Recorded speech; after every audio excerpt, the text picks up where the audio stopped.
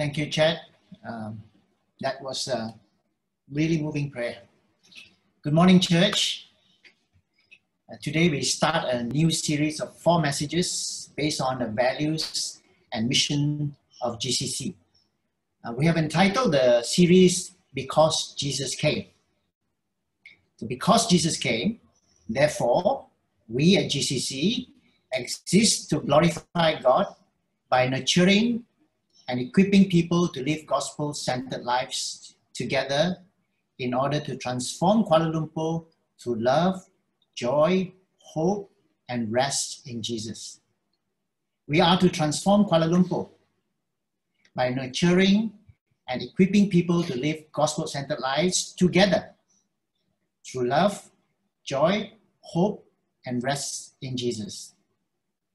The first value of our mission that we will focus on is love. This passage we chose this morning, John 13, verse 34 to 35, is the foundation that led us to include this value in our mission statement. Let me set the scene for us while you turn your Bible to John 13. Flip to John 13, and then I will set the scene and give you some background before we read the passage. It is at this point, the very end of Jesus' earthly public ministry. It hasn't been a long one, only 3 years and a few months, but it is drawing to a close. Jesus at this point, at the very end of Jesus,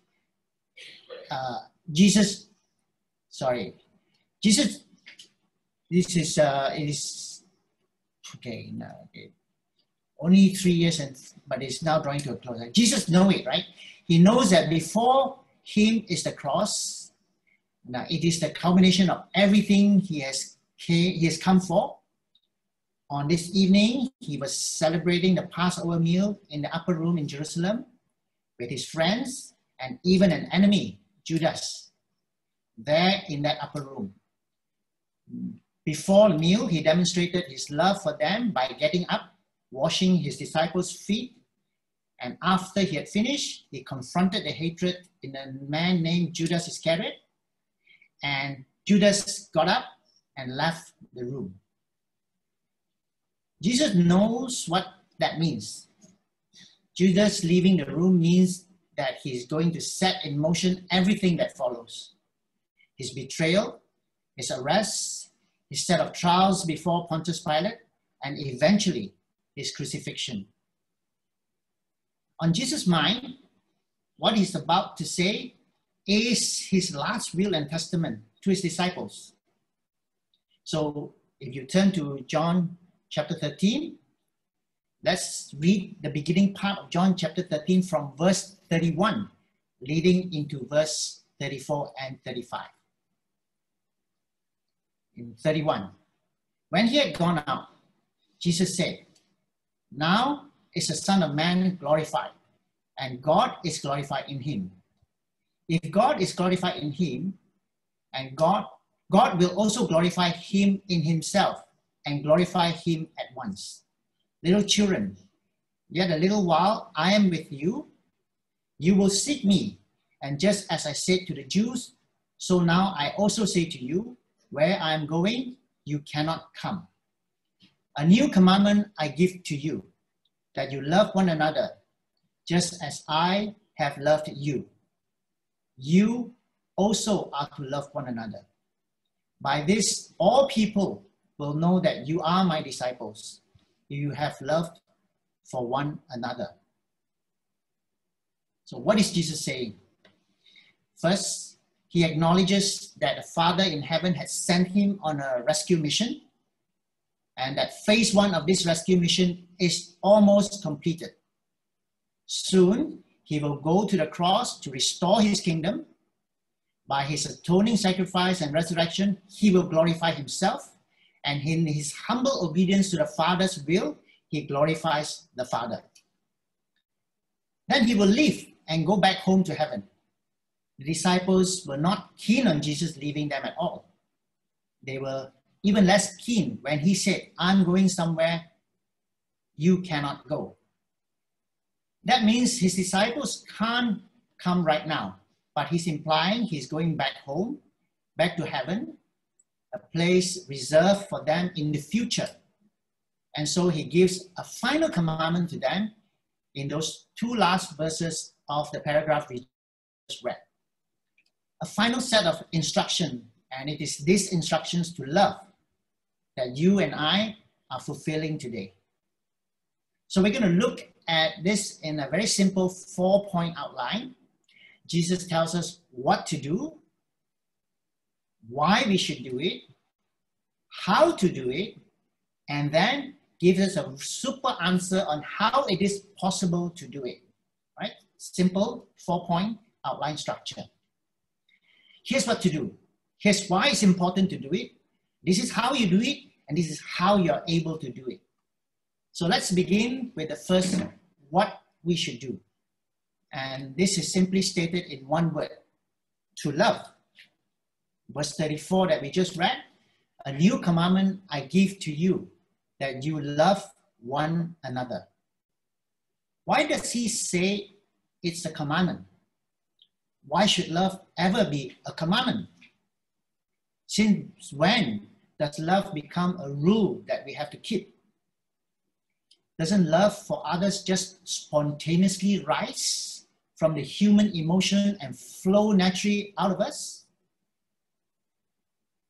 No, it doesn't.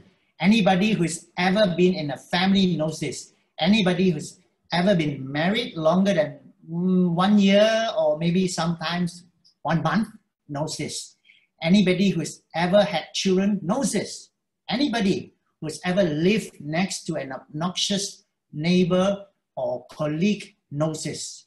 Sometimes it is hard to show love. And we all understand what this means. It's hard to be committed to demonstrate love. We don't always feel like doing it. Warm, fuzzy will not follow us all the days of our lives. And why is that? It is because of the fall. Let's go back to the beginning, to the fall of our first parent, Adam and Eve. Ever since the fall, there was a constitutional change in human nature.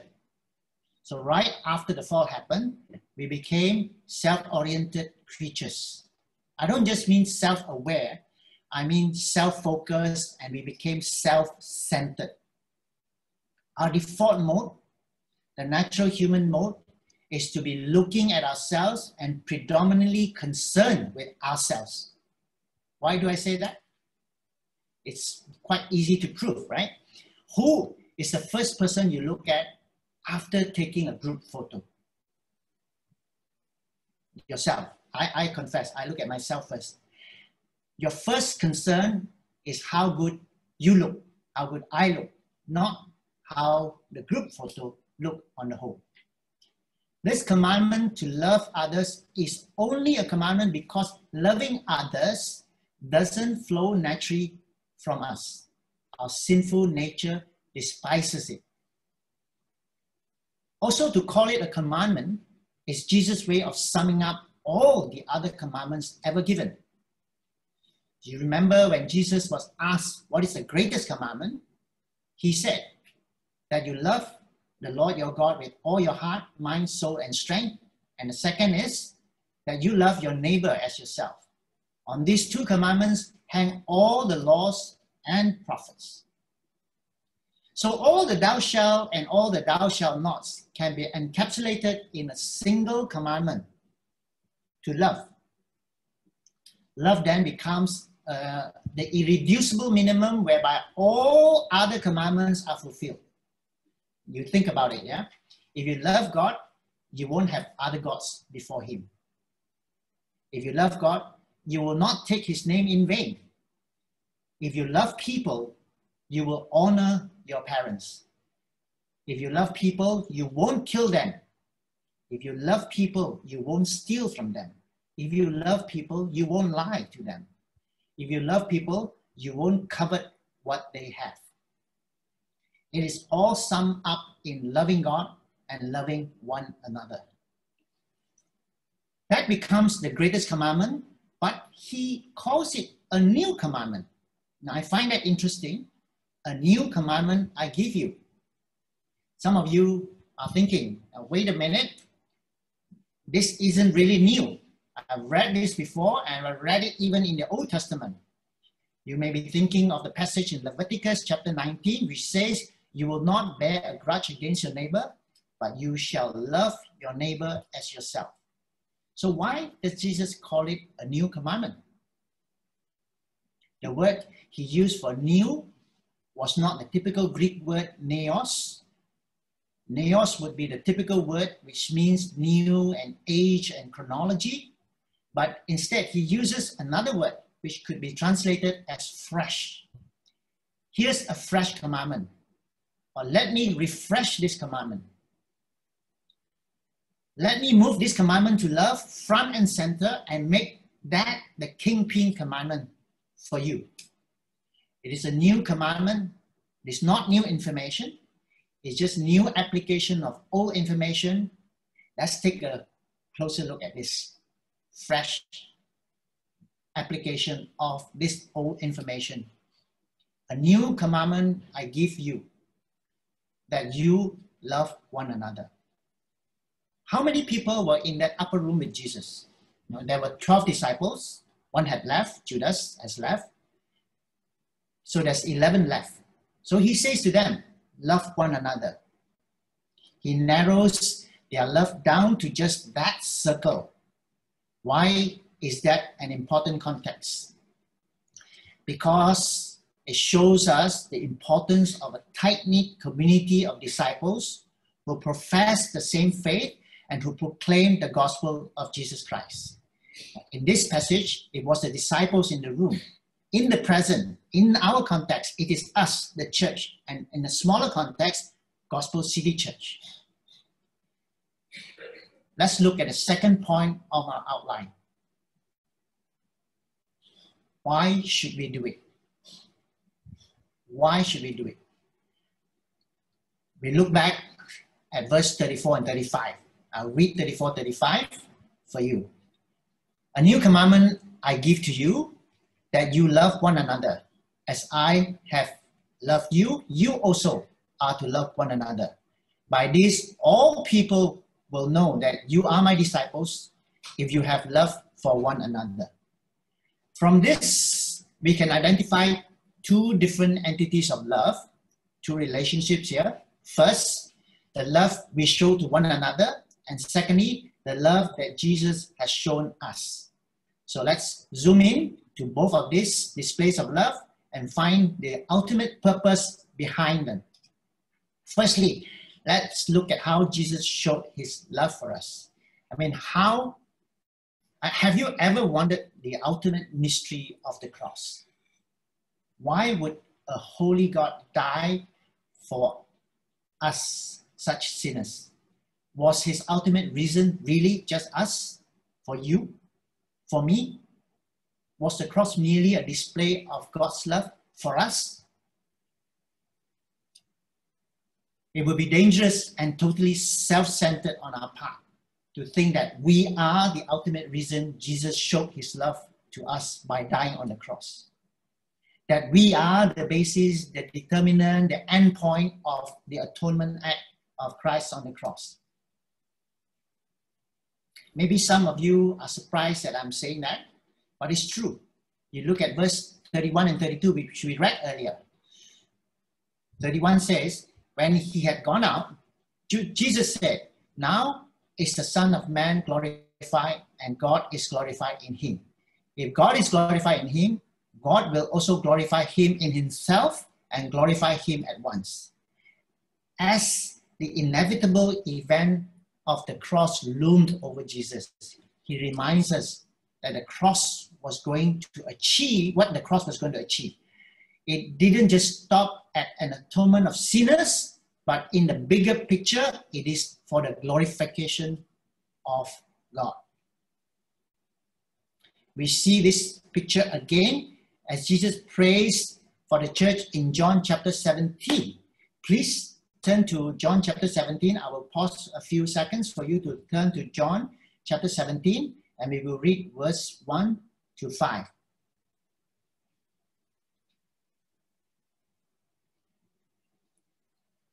Okay, John 17, verse 1 to 5. When Jesus had spoken these words, he lifted up his eyes to heaven and said, Father, the hour has come. Glorify your Son, that your Son may glorify you, since you have given him authority over all flesh to give eternal life to all whom you have given him. And this is eternal life, that they may know you, the only true God, and Jesus whom you sent. I glorify you on earth, having accomplished the work that you gave me to do. And now, Father, glorify me in your own presence with the glory that I had with you before the world existed. So what we can see here is that Jesus is glorified by his authority over all flesh through his life, death, and resurrection. And that the Father is glorified through the obedience of the Son, who accomplished the work that he gave him to do. So we can see quite clearly that the end point of the atonement was never us. It was actually integral to God's sovereign plan to bring glory to himself. So that's why Jesus loved us. Now we move to the second part, the love we show to one another. Answering the question, why again? Jesus says, by this, all people will know that you are my disciples if you love one another. So the key words here is, by this, all people will know that you are my disciples. Seems simple and clear enough. But being known as his disciples also has a higher purpose. It is not enough that people just see and identify us as Christians if they do not see the God behind our lives. It would be just a label that, like any other, Christians, Muslim, Buddhist, or Hindu. So a passage that is helpful to illustrate this higher purpose of being a church and being Christians is Ephesians chapter 4. Again, I will pause a few seconds for you to flip to Ephesians chapter 4. We will read the second part of verse 15 to 16. Ephesians chapter 4.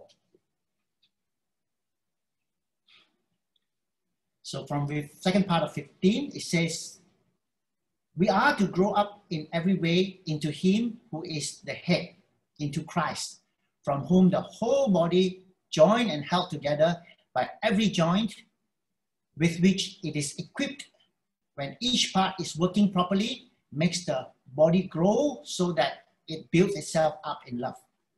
So Paul, in his letter to the Ephesus church, reminded the church to grow in love, but to do so with Christ as the head, from whom the whole body is joined, equipped, and each part working properly, making the body grow so that it builds itself up in love.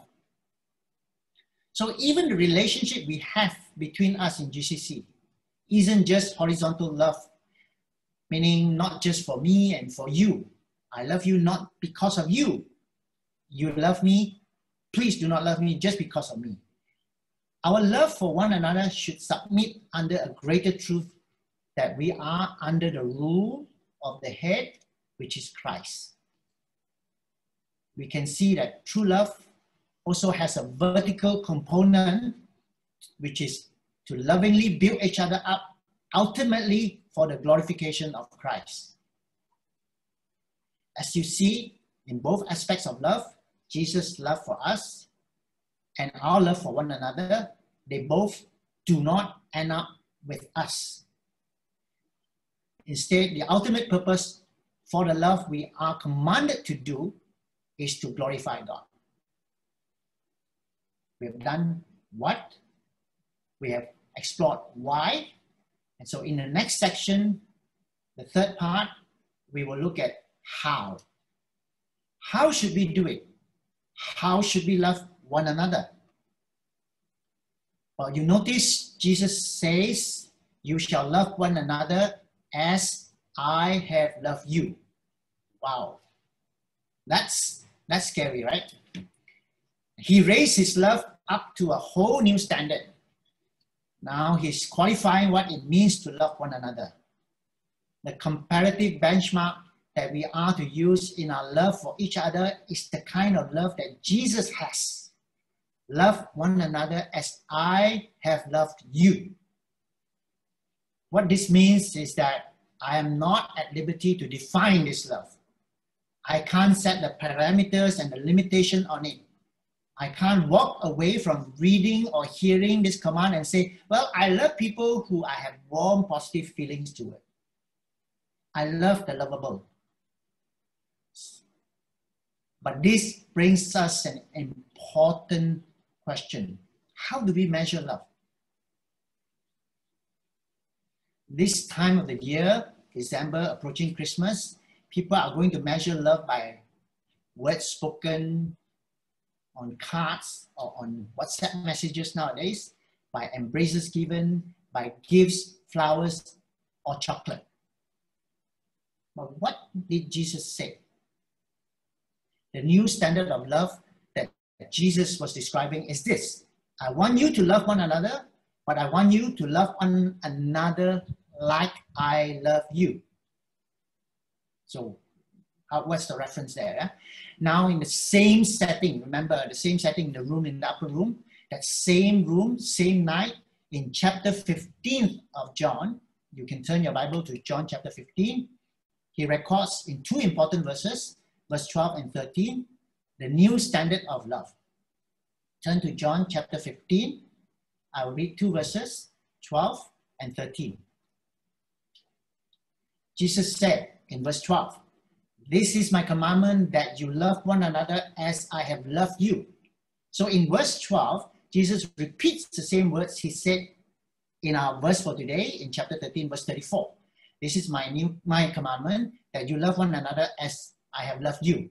Now listen to what he says right after that in verse 13.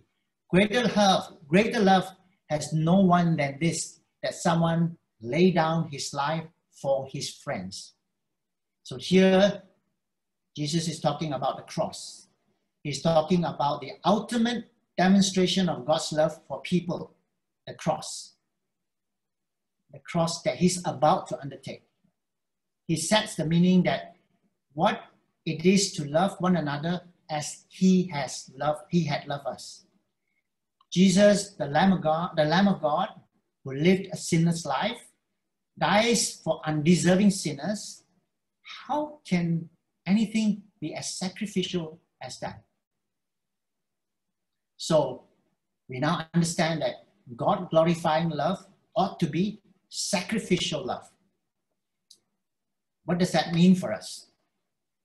What's the application? Perhaps it could mean for you and I to take time out of our busy schedule to call our accountability partner and to perform and go through a devotion together, encouraging one another in God's word. Or perhaps it could mean we get out of our comfort zone to serve the church, to greet a newcomer, to be available to meet ministry needs. Be sacrificial as Jesus has. Let me just add to that Jesus' love is not only sacrificial, but unconditional as well. Jesus is on the cross hours later from the room, and his enemies are shouting at him, persecuting him, calling him names, spitting on him, and they nail him to the cross. He's in pain. I would have said, Father, get them. At any moment, Jesus had the power to call on God to destroy his tormentors. Jesus is innocent. He did not deserve the pain and suffering that he was facing. Instead of calling for the death of those persecuting him, he said, Father, forgive them. Pleading to the Father for they did not recognize the God they were offending. That is unconditional love. Paul writes in Romans 5 verse 5 that he loved us when we were still sinners. He didn't love us when we loved him. He didn't love us because we were wonderful and wanted him. When we wanted nothing at all to do with him, he still loved us. And in that same unconditionality of Jesus' love, we are commanded to reflect this in our lives. Do not let the actions of others towards us determine our love for them. Maybe not every Christian we know, not every GCC member is friendly towards you. Or in your mind, someone has not done anything or has not done enough to deserve your love. That doesn't change the fact that you are still members of one body, and we are all fixed on the same goal of bringing glory to our King. Jesus didn't impose any condition on us. Neither must we impose any condition to love our brothers or sisters. So God glorifying is sacrificial, unconditional, but also never ending. Never ending because God is eternal. Now maybe you are wondering, how can we replicate this love? It seems so hard. But I agree with you. Maybe on this earth, it is impossible to perfectly replicate such God-glorifying love.